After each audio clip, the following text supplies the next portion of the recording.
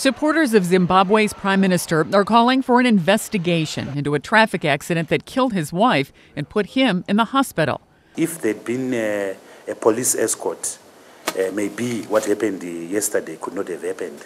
Because certainly a police escort would have warned oncoming vehicles of a VIP arriving. Morgan Tsvangirai has long been the country's opposition leader and has been the target of a number of assassination attempts. He only recently rose to his post after a power-sharing agreement was reached with President Robert Mugabe.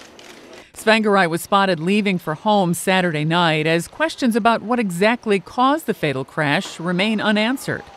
Officials say a truck plowed into his car as it was being escorted by two other vehicles on an uneven stretch of road. And a U.S. official says the truck that hit him was carrying AIDS medicine donated by Washington. However, Tsvangirai supporters say the accident could have been avoided if he had been given the same protection afforded Mugabe. That omission could have avoided the loss of the life. And I hope that this omission will be rectified and that the Prime Minister will be given the protection that ought to be accorded Prime Minister. They say it's too soon to talk of foul play, but are calling for a full investigation to determine if this was another attempt on his life. Sandy Kozel, The Associated Press.